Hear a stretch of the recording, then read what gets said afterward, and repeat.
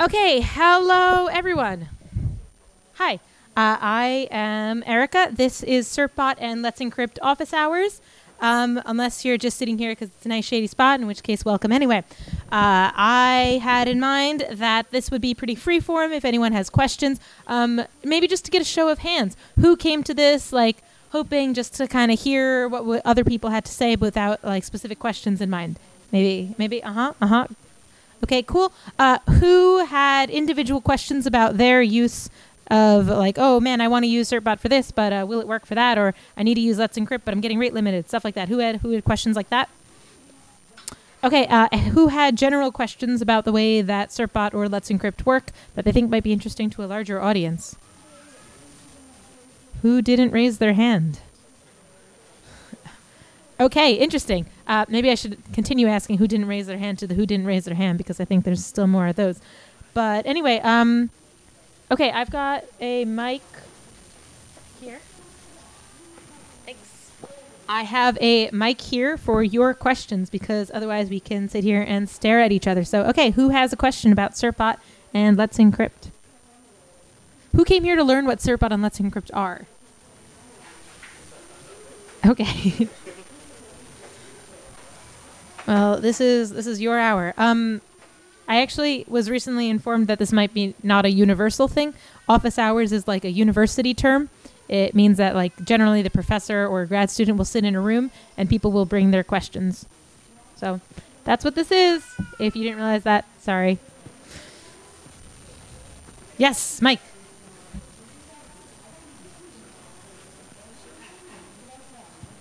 Maybe it's not directly related to Certbot, but for using DNS challenges, I would not like to make my domain for dynamically updating.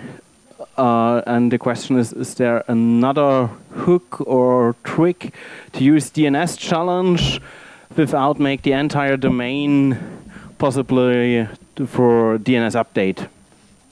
If you want to use this, yeah, go ahead. We have a helper here who also works on Certbot. But it's not. Can we do you want to? Yeah. No, I would like to show you something. Sub-delegate DNS, like a server. I wrote. Yeah. I'll just see how I can get. He wrote a thing to help you do this.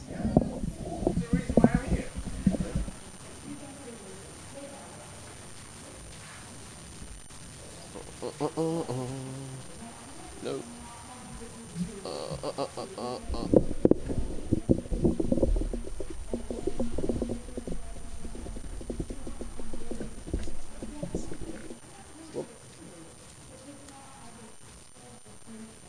So, okay, so it's subdelegate DNS.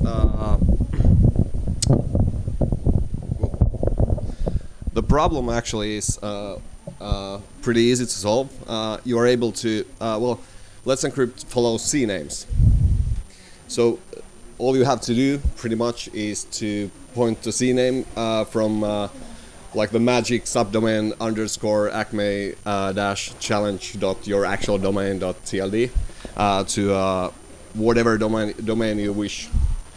And you can use a throwaway domain for the actual validation, so your whole DNS zone doesn't get compromised. So you create your domain dot throwaway domain dot tld CNAME and actually updates txt record to that one. But this one.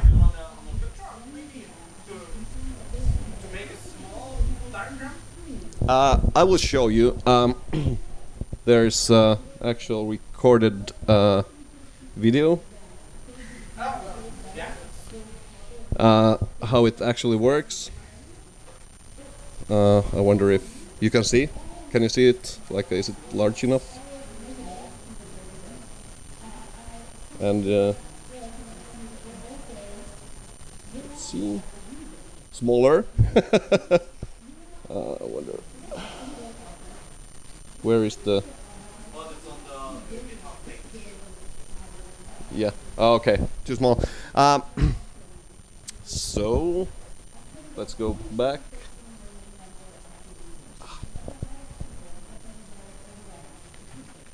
Anyway, okay, I'll explain it. You have like a one-time task that's manual. You create the CNAME record to your actual domain. You want to have a certificate for your domain.tld. You create the CNAME from underscore acme dash challenge.yourdomain.tld that points to whatever. Yeah. And the another domain is the one you can update the txt record to, and the CA will follow the CNAME and use the txt value from the throwaway domain in a sense. But what the Acme DNS does, it actually has an HTTP API that you will be able to use to update the TXT records. So it's pretty much just a DNS server with an API, right? But the API only allows updating of TXT records. So the worst case scenario, if your box gets compromised, is the same with pretty much every compromised box in regard of certificates. So the attacker will be able to get certificate for your domain, but that it limits to that. And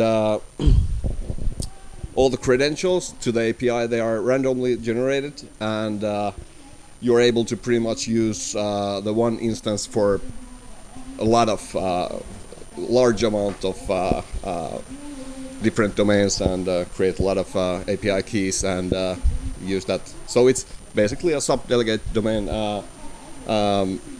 server. I'll see if there's something else. I noticed ACME-DNS. Yeah. On GitHub. Yep. Yes. So yeah. Did that answer to your question?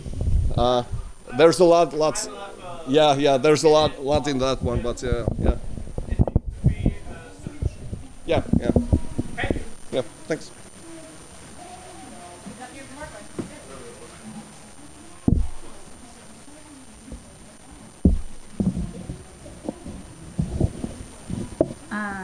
Also, Peter has just arrived, who was around when it was founded. So if you have more questions about that as well, those are also on the board. I guess I should have said, I am a developer on Certbot, and you just got answered questions by another Certbot developer.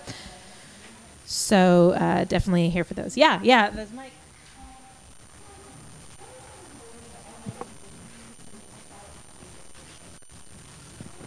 Thank you. I just attended your usability talk, and as a developer in system administration, the best part is having certificates. The worst part was the user interface. Well, first the sudo thing to automatically update stuff. I can't use that on my servers, but lots of things changed. There are better. There are other clients, and that works.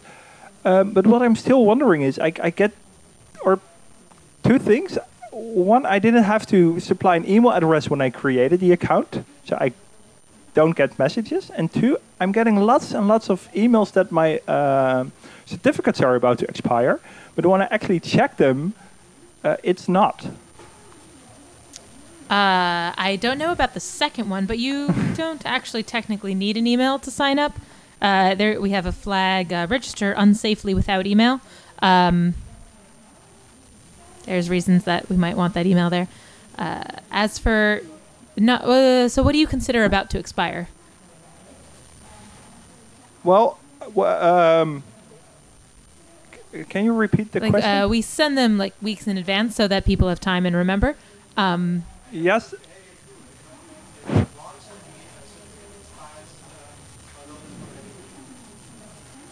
And Yeah.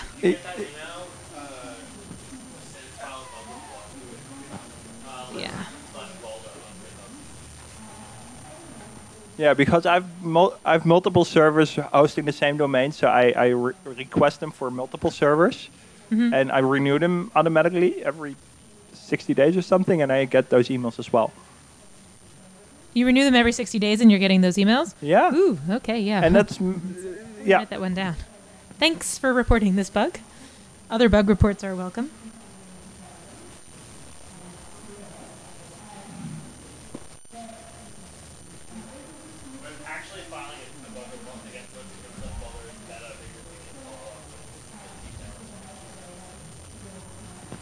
All right, I'll do that next time I get one of those emails. I'll follow up with an actual bug report. Thanks. There was a big period like maybe a year ago, but that's actually happened like for everybody. Just or somehow didn't get like a report selection of the email address anyways, but it shouldn't be a problem. That would be the worst.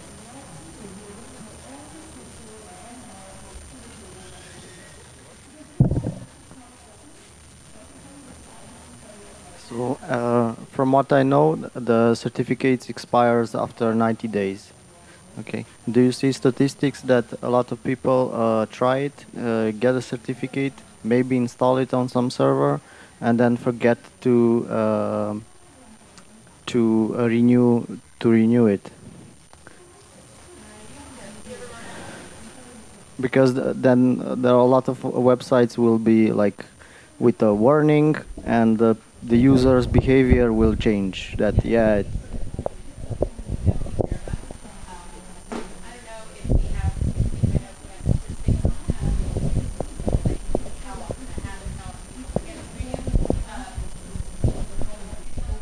I don't have a number.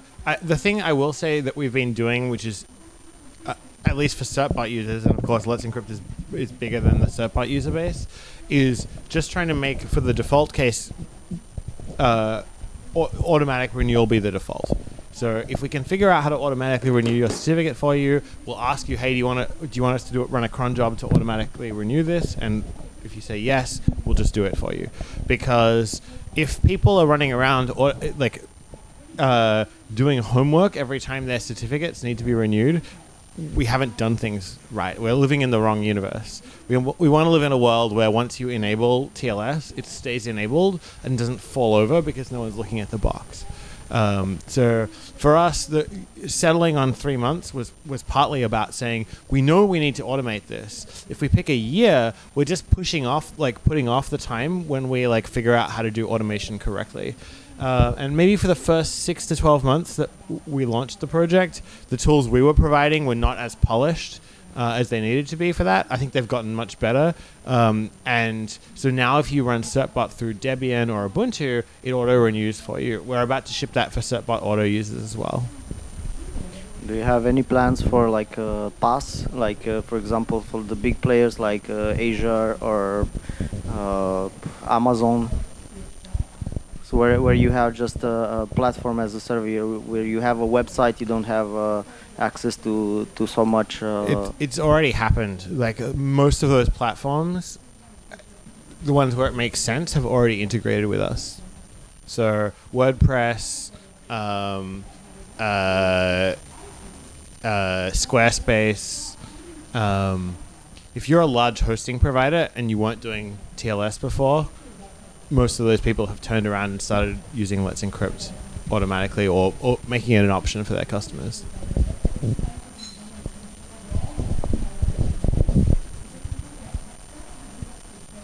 I tried to have a look at how to install it, and it's there are some integrations with Azure, but it's complicated, and I really wonder if after 3 months I don't forget about it. Yeah, I think Amazon, if I remember correctly, uses their own certificates. They have a platform as a service certificate provider, but they're not going through Let's Encrypt. They're just doing it themselves, which I might not be super surprised to see Azure doing, rather than the Let's Encrypt integration. Yeah, lots of people who host on EC2, of course, use Let's Encrypt, because with EC2, you're not getting you're not getting a fully managed service. You're just getting a box with a shell on it. And so for that portion of Amazon's user base, lots of them are using us. But S3 is using... Right, for S3, Amazon launched its own CA at about the same time as Let's Encrypt. We talked to them a little bit during the launch process, and we're like, oh, you're trying to do this, we're trying to do this. Okay, like, we're kind of... We have the same objective, which is encrypting the web, and we were working on it together. Thank you.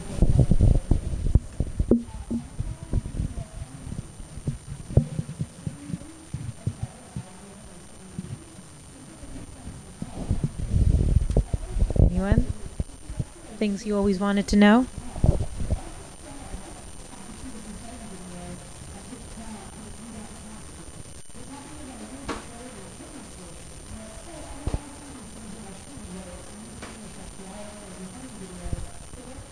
Thank you. I'm also a developer, and I'm working with several environments like Ruby on Rails and Elixir, for example. So they are not directly known, I would say, to web servers like Nginx or Apache, and so there is no real automatic configuration possible, and I fully understand that.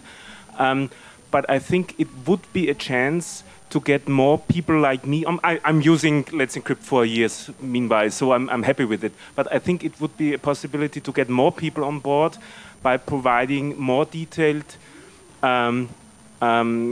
documentation on doing maybe not automatic installation, but more like hands-on with special configuration needs. Have you looked into either our hooks or our plugin system? To be honestly, the initial installation worked fine, and then when I tried to renew, I got the error message that I wouldn't be allowed to do so because I would be lacking sufficient privileges, which in direct translation isn't true because I'm the root of this server. So I was a bit surprised, and then I just Googled for the reason, and with the combination of the application server that I'm using, and somebody else pointed me that you just have to configure the proper public directory, and then the Let's Encrypt automatic bot knows where to put the certificate, and then everything works out nicely. So it was just putting one line of configuration in the Let's Encrypt config, and now everything works fine. And to find these little nuggets, that's the challenge for me. So there were permissions on some directory that needed to be changed? No, Let's Encrypt. Certbot didn't know about where to put the certificate to, because it's not the standard path. It's not the standard path for Nginx. But the passenger web application server has a different logics regarding public paths. And obviously, Let's Encrypt Certbot didn't know how to interpret the configuration file of the virtual host. Mm-hmm. So, if I'm understanding correctly, you wanted Certbot to put the certificate that it gets in a particular spot. Right. Mm-hmm. That solved it so that now update is handled completely automatically. Nice, yeah, and then pointed directly to that file there. Right. Mm-hmm. Yeah, so the way we have it there is everything is symlinked. So we have the actual files kept in an archive directory, and then the live active certificate just points to the other ones.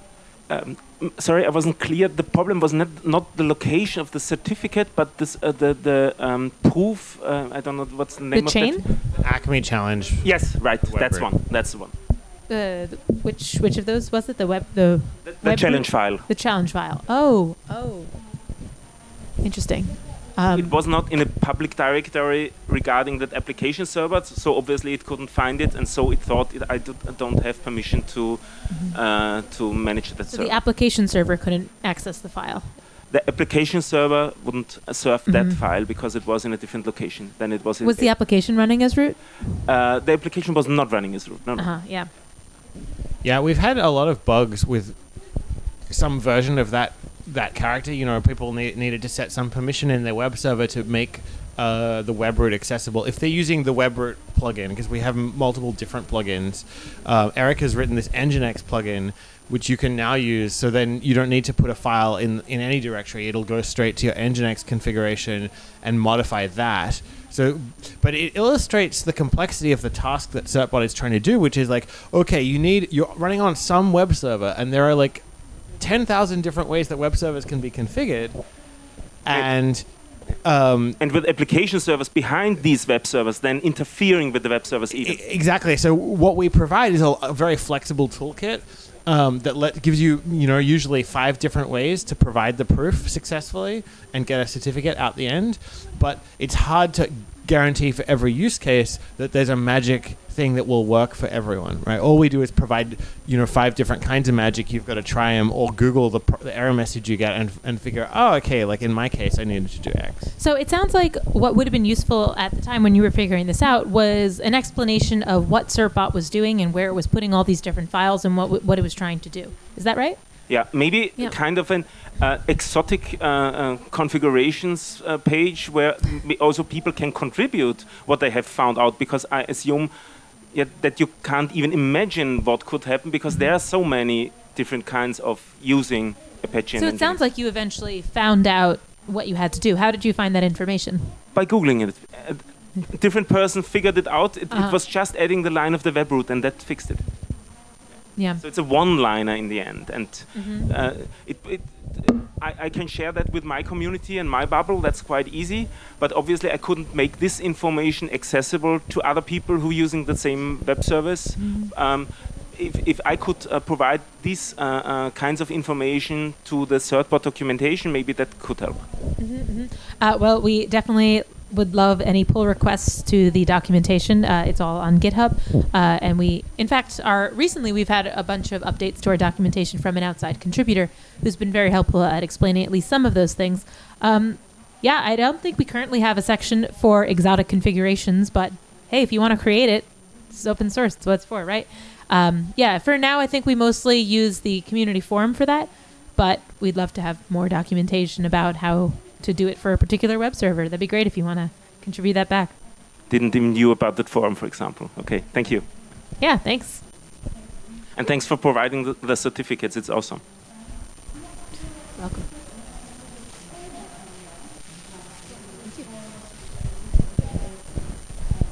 Okay, if you just came in, we are doing Certbot and Let's Encrypt office hours, where you bring your questions about how Certbot works for you, how Certbot can work for you better. If you have suggestions as well, we'll take those also. Anything you always wanted to know, our deepest, darkest secrets, developers' favorite color, what Peter eats for breakfast, anything is a game. I'm volunteering Peter about the breakfast thing. That might not be accurate. Anyone? Questions? Yeah.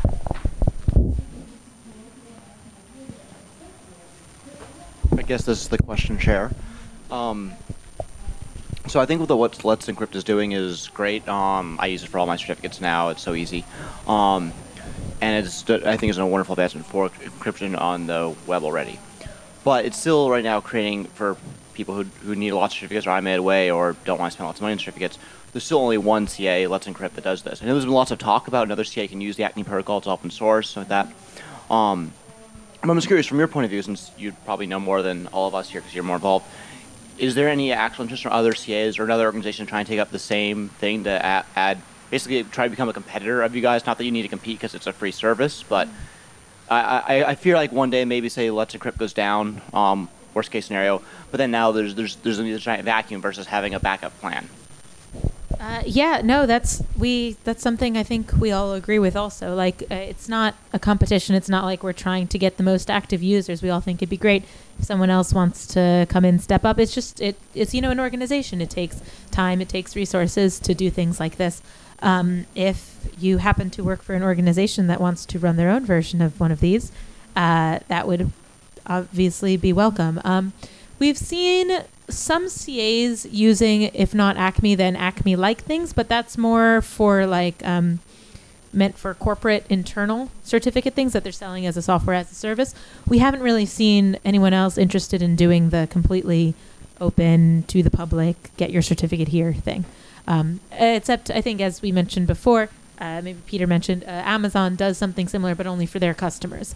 Just having something that's completely open, which even having it for specific services isn't the worst case, as long as what we see is having automated or even automatic built-in certificates for a way that people can do things is something that I think Let's Encrypt has helped push, that there wasn't as much of an impetus for before. Having literally another Let's Encrypt is probably nice, but even just seeing people roll their own versions of it for their own software is already a win. Okay. I guess the follow-up to my question was, what in creating Let's Encrypt and getting trusted by all the major browsers, what was probably the largest hurdle that if another company was to take on that challenge, like you just said, they would encounter?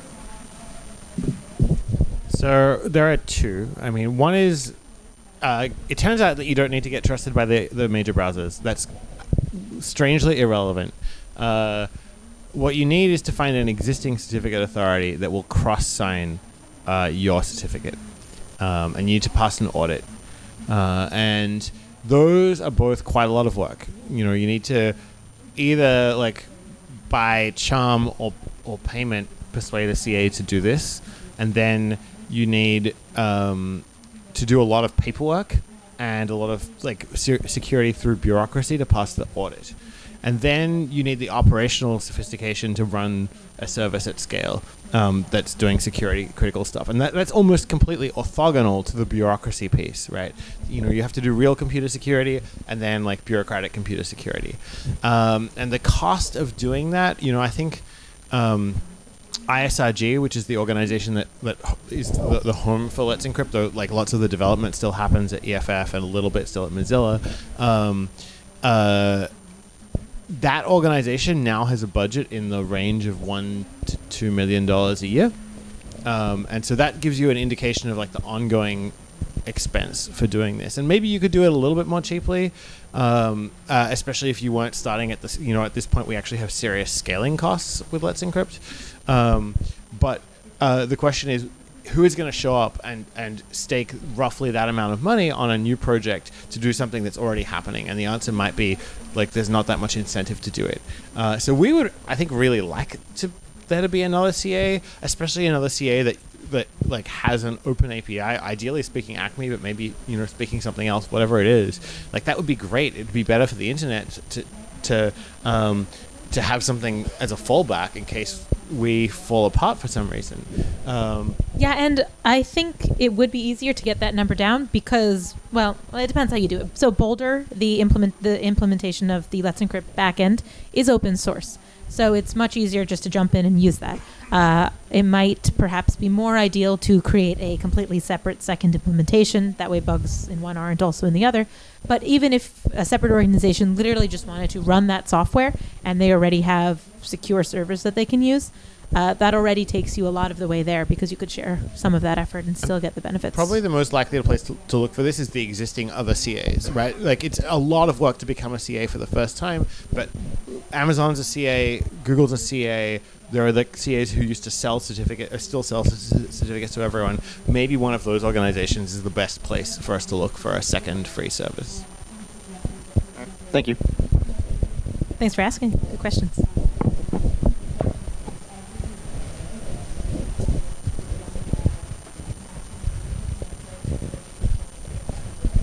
Microphone offered free of charge.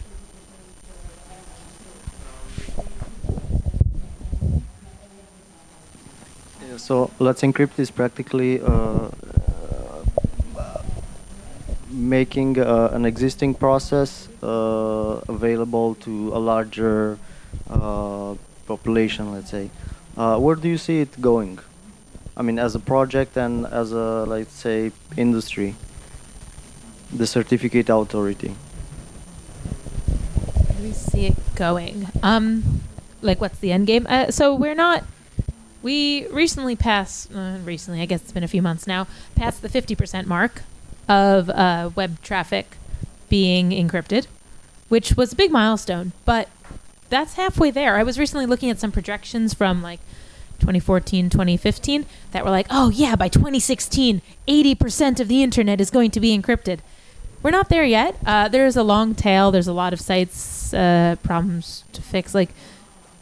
a lot of the traffic goes through a few small players, but the rest of the traffic still needs to be encrypted. There's still a while to go.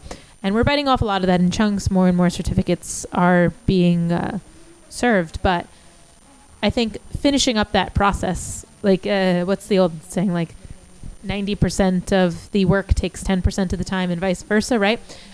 So there's still a long way to go there, I think, is the foreseeable future, and continuing to make it easier for people to use their certificates and all the different use cases that people might need. So like different ways of authentication, for example, like having the DNS challenges versus HTTP, and getting that down. It's currently being standardized in IETF. So there's even a process for having new ways of proving that you own a domain. So that'll get more people on also. But I think getting to that 100 or near 100% of traffic, there's no reason. I think we believe that there's no reason that the traffic needs to be unencrypted at this point, and getting to that place is the goal. Yeah, so that's Eric is totally right. There's actually an amazing amount of work still left to be done for encrypting the internet. Another project that we're going to be working on in the next year is mail servers. So getting Let's Encrypt to auto-deploy to mail servers, and then saying that's comparatively easy. The hard piece is no mail server on the internet is currently configured to check certificates. And so what we're going to try and do there is say, okay, wait a minute. If I'm delivering to a random mail server, okay, I'm not going to necessarily expect encryption or check a certificate. But if I'm delivering to a mail server that has marked itself as committed to a secure deployment, I'm now going to check the certificate and fail, or at least alert very loudly if I don't get a valid start TLS connection. So we're trying to close that authentication gap in email delivery. That's one objective. A second objective is, at the moment, if you can compromise routers or BGP or DNS, you can steal a Let's Encrypt certificate, right? Because our validation methods are TCP, which is the same as the previous CAs. But we'd like to offer a way of ratcheting that up. Once you've got a Let's Encrypt certificate, there should be a way of saying, now that I have this, TCP is no longer good enough. You now need crypto to get the next certificate. And the problem with that is you need really good failure recovery modes. When someone does this, they install Let's Encrypt and Certbot on a box. They get a certificate. They pull up the ladder after them and they say only pure crypto now, and then they accidentally delete that virtual machine, or the hard disk that they had on that server dies. How do we make sure they haven't hosed themselves permanently because we turned on this feature for them? So we have like engineering work to do on that front to figure out what the security ratchet will look like and how to make it recoverable and still secure. So those are examples of like the hard engineering problems that we see ahead for us to solve.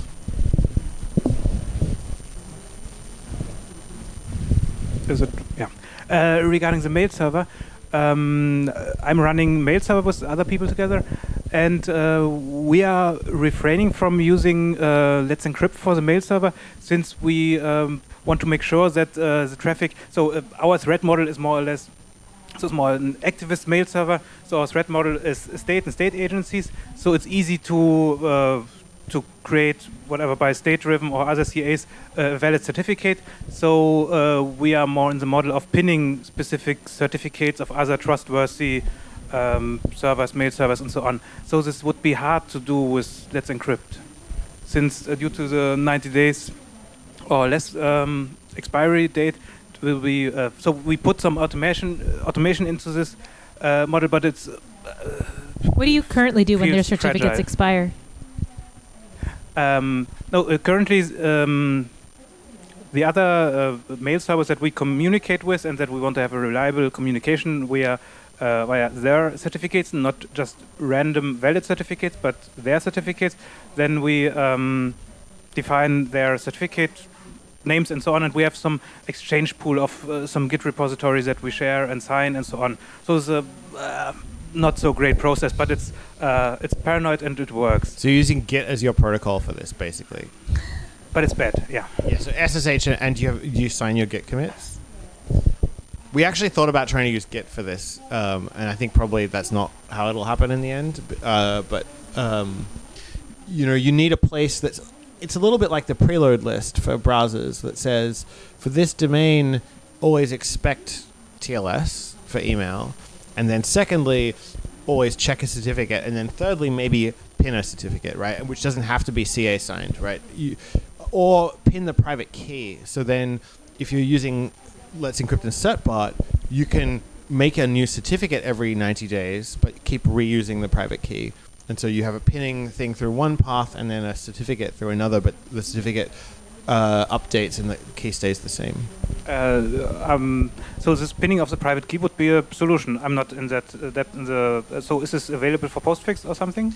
Well, at the moment, this is something we're working on. At the moment, actually, you could totally do it. So it wouldn't be a postfix plugin yet. What you would do is you would use Certbot to get the certificate, and then you use a hook to install it in postfix, or just copy it to your postfix configuration. I meant the pinning. I meant the key pinning, the private key pinning. I think we actually might have just shipped that. I think there was a pinning for certificates. I had this feeling of certificate, not for the key. That would solve the problem, obviously. I don't want to make a commitment about what you can put in that postfix config file. Thank you. But if you can, maybe if you can't put it in a postfix configuration file, but you do a separate check outside of that to check that the key is the same. Like, I don't know whether or not postfix can do this, but if you can have a mechanism for pinning the key, like you could do that externally is what I'm saying. We'd also maybe love to work with your project because you essentially built a smaller version of what we want to build into Certbot, and maybe done it slightly differently, but it's the same use case, and we just want to scale it to the whole internet. But the threat model is somehow different. So we are thinking about the state adversary, and you are thinking about non-encrypted traffic, and users trusting in somehow authorized good traffic. In the long run, we want to protect against state adversaries as well. So at the moment we don't, of course, because the state adversaries have their own certificate authorities. But there's a protocol called CAA that you can use to announce over DNS which certificate authorities can sign for you. So you can use that to lock down which CAs can issue for you. And you could do that in combination with the thing I just said we're working on, which is a way of saying, with Let's Encrypt, at some point you can say only cryptographic proof of control of domain. So once you get a Let's Encrypt certificate, you keep chaining to your past keys for authentication. And then the combination of CAA plus now Let's Encrypt won't be vulnerable to TCP-based attacks, then we'd be potentially hardened against a state adversary. For authentication. I mean, it's a couple of pieces, but I think we also want to be compatible with people who have the use case you're describing. We'd want, if we're making an announcement protocol that allows people to announce security policy for their mail servers. One policy you can announce is always do start TLS. A second policy you can announce is check my certificate using the public trust CA stuff. A third policy is this exact PIN key or this exact PIN certificate. And so we probably want to support the type of pinning you're doing in addition to the other kinds that we do by default. Thank you. Hi. Sorry? Okay. I'm not quite sure, but isn't that DNSSEC and DANE can be useful for that? Yes. So in theory, so it's not just the question was, can you not just use DNSSEC and DANE for the same purpose? Now, the issue there is that one deployment of those protocols is so limited. DNSSEC is getting some deployment. DANE has basically not been deployed, and so you can't get clients that speak it. And then the second problem is it doesn't really protect you against state adversaries. It sort of changes the state adversaries a little bit. It's basically whoever's above you in the DNS hierarchy can attack you. Other people can't. So it's better, but it doesn't totally protect against it. So yes, I think people have talked about DANE as a solution to this problem for a long time, and it hasn't happened yet. Why did you choose Python to implement Certbot and not C or JavaScript or whatever is out there? So when we were making that call, I think we thought Python This is a great. In fact, I think one of our project members, Noah Schwartz, has given a whole talk at PyCon about what we liked and what we regretted about this choice. But so, giving this sort of 30-second summary of that. Python is pretty flexible and has a lot of support for wrangling your operating system, right? It's a high-level language that protects you against large categories of memory safety bugs and so forth, that lets you change stuff in your OS. The stuff that we've really found difficult about Python, its dependency management is not great. So working with pip has been a source of continuous pain. That's issue one. Issue two is its OpenSSL bindings are really not good. So Python, we've used Python cryptography, and Python cryptography, the issue is not that it doesn't work, it's just that it's fragile. In particular, when there's a new version of OpenSSL, it tends to break the CFFI bindings into into Python cryptography. So that started maybe to get better because Python cryptography has started to ship its own bundled versions of OpenSSL. And that means they have to take every OpenSSL CVE and scramble when they get one, and it means we'll have to take OpenSSL CVEs and scramble via Python cryptography, but it's probably worth it because now you have less probability that when you type import cryptography in Python, your interpreter explodes with a CFFI binding issue. So I think those are the big pain points were like dependency management, which meant that especially early on, people would get this worse install experience from us, and OpenSSL support, which of course caused people to have to compile the bindings. It was a lot of pain of that sort. In terms of other languages that we could have picked, I think the weird looking at, so there's now an Acme client written in every language basically, so you can actually compare to the other Acme clients that have wound up being our competitors basically to Certbot. There are two I think that are really interesting. One's written in Go, and Go has the advantage of better dependency management. It's cleaner in that respect and great built-in crypto. The big problem is it basically doesn't run on 32-bit systems, so we couldn't give everyone a Certbot, a copy of Certbot via Go. We didn't think. The other one is, of all languages, Bash. So Acme.sh is a pretty good Acme client that's written in Bash, and of course that's the worst language imaginable to do software engineering in. But the thing that they got by choosing Bash was you have very few dependencies. It just runs on almost every Unix system. And they depend on, I think, like Netcat for their network communication, and curl for fetching URLs and speaking to the web, and OpenSSL. They shell to OpenSSL, and people use it, and it works. And it doesn't, especially early on, it was like you didn't need as much stuff on your box. You didn't need a bunch of Python libraries. So I think those were the two other languages we could have picked, and the reasons for not picking them were probably reasonable, but came with other prices. And we would never have thought of picking Bash. It was very unintuitive that was actually a great choice. But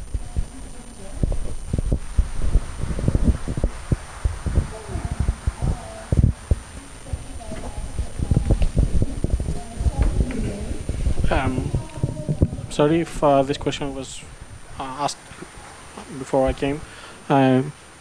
Does anyone vendor of Internet of Things have reached you to do a collaboration about renewal certification on Internet of Things?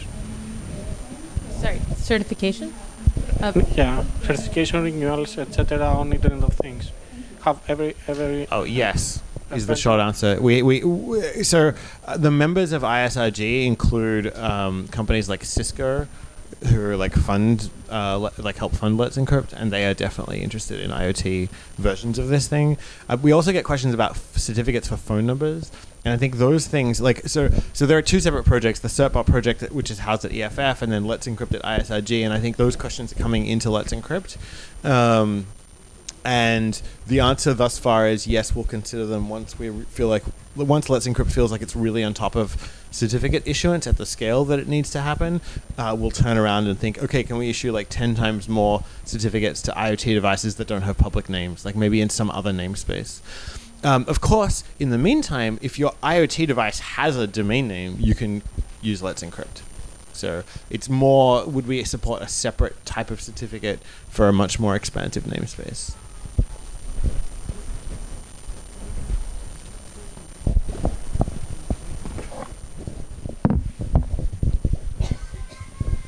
Thanks. So my question is a bit related to that.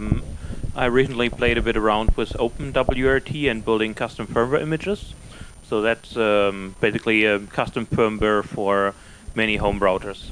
And usually the traffic to the router is unencrypted because by default that thing starts a web server. Then you can log in, start configuring your network settings, Wi-Fi settings, and so on, and everything that goes to the router is unencrypted. And I would like to change that to have it encrypted by default.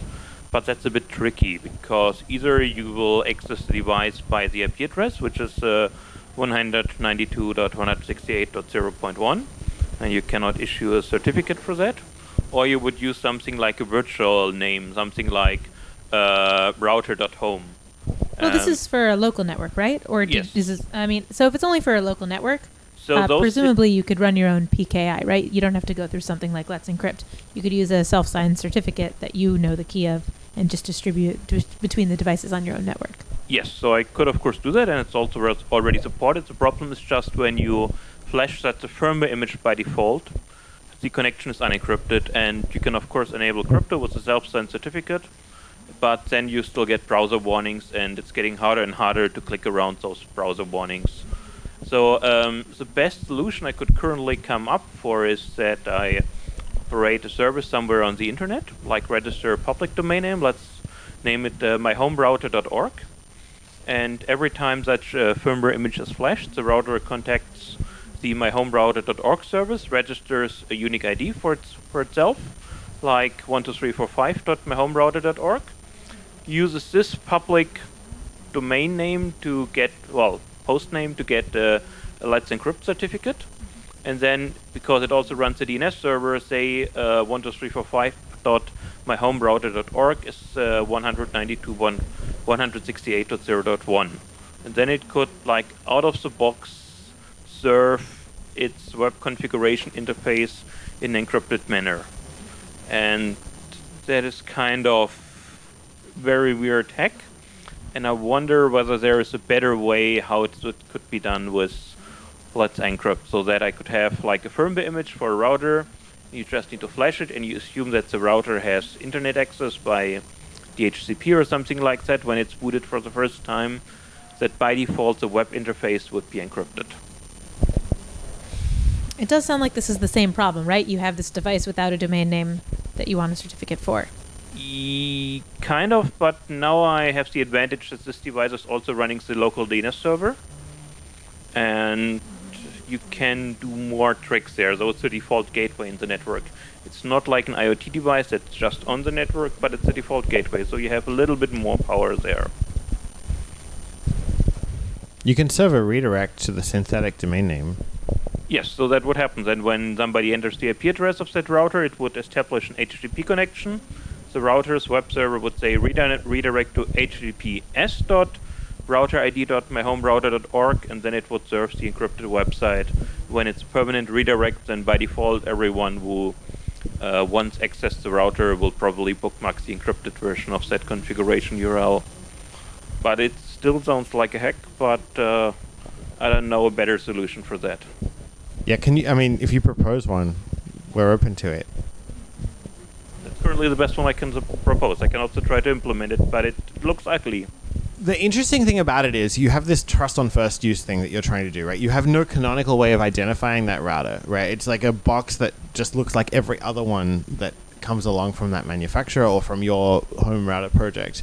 And then somehow you want to kind of, once you've seen that very generic looking box, you want to go from that to, no, I know it's my home router. I flashed like Eric's firmware onto it, and so I know it's like the right thing.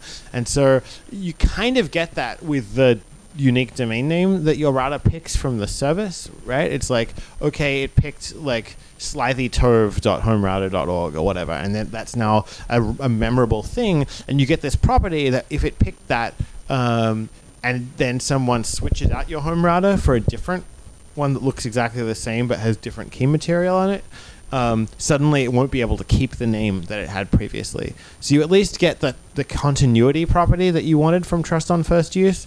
It feels a little hackish to get there via the browser, and so maybe the right way of asking this question is, are there features we would want Chrome and Firefox and company to ship that make it a little bit less painful to get a trust on first UC experience for certain types of domain names.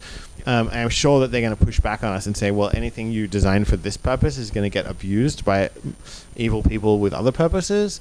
But that maybe is the right place to think about it. Is there a browser feature that's going to help with these use cases? Yes, like when you maybe say, okay, that everyone who uses a private IP address in the URL could get easier next read for the untrustworthy certificate. Yeah, you could probably add the certificate directly to the browser without. Sure, but I want to get around the next screen. I want to have something. But like before you do that, you could add it in settings. Just import it directly into the certificate store, and then you miss the page, but it does the exact same thing. Sure, but what I want is basically somebody types in the IP address in the browser bar, hits enter, gets an encrypted connection without a warning.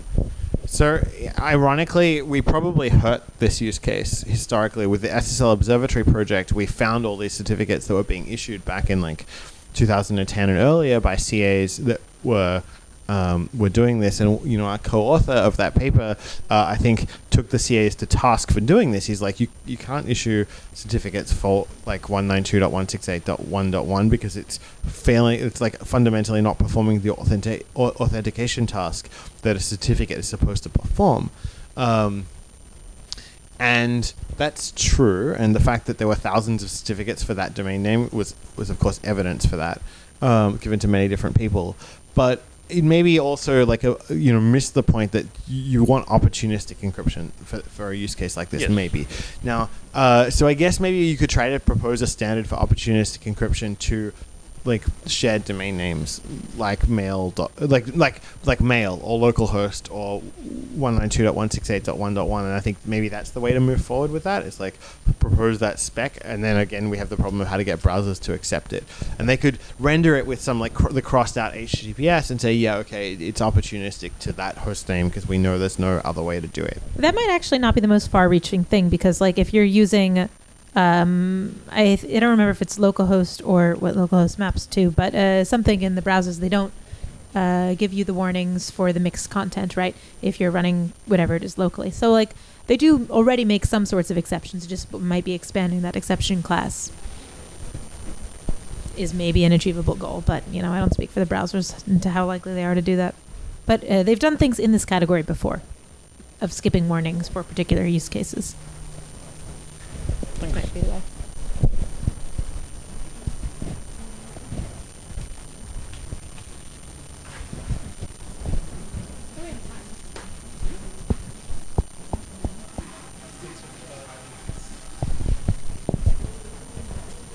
Yes.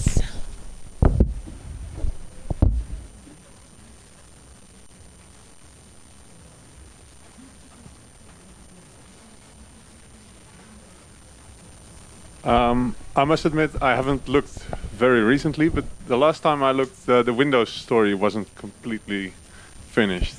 Would you like to finish it for us? I'm not sure. But maybe you can talk something about it. Yeah, our Windows story is not completely finished. The people who work like most of their time just don't have that deep Windows expertise to just throw something together. And we have like some possible outside contributors who have said they might be able to do it, but it's tough if they're not like people that we are with talking to all the time. It's a thing that will maybe happen. We've had several people say that, oh yeah, I could do that, but we haven't seen it happen yet. If you happen to have lots of Windows expertise and want to do a port for us, we would love to see that. Yeah, well, the Certbot running in Python certainly doesn't help. Actually, well, no, it doesn't help much. I mean, it's interesting. When we first launched Let's Encrypt, we talked to Microsoft a little bit, and the people we talked to at Microsoft said, actually, Python is fine for an official Microsoft product. It would be a huge amount of work if we do it in native Windows land. But for like for a hackerish thing that runs on Windows, Python is fine. We have Python on Windows. We'll even help you with this. And then that team wound up just disappearing and not working with us and doing other things. So in theory, they thought the people at Microsoft thought Python was survivable. on Windows. I honestly don't know enough about that, like the reality of what pain you encounter. I'm sure there's some. I think we'd certainly be interested in people who have an important need for this. If you host a lot of stuff on Windows, and you know other companies that do, and particularly if you want to, like, I mean, you may have engineering talent to do this in-house, or just want to give a grant to ISRG or EFF to do it. I think we'd be open to people who say, yeah, we'll fund a developer and for a year, and then we'll implement all of that stuff. Yeah, no, okay. Well, I don't have the funds right now. Thanks.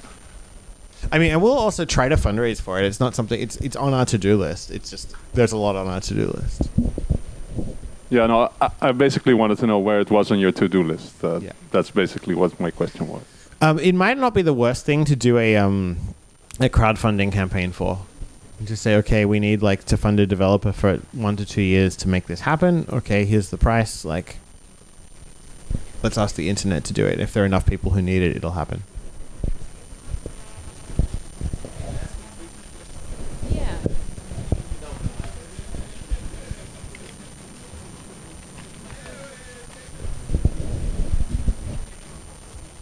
Okay, I was a bit late, so maybe this was asked already.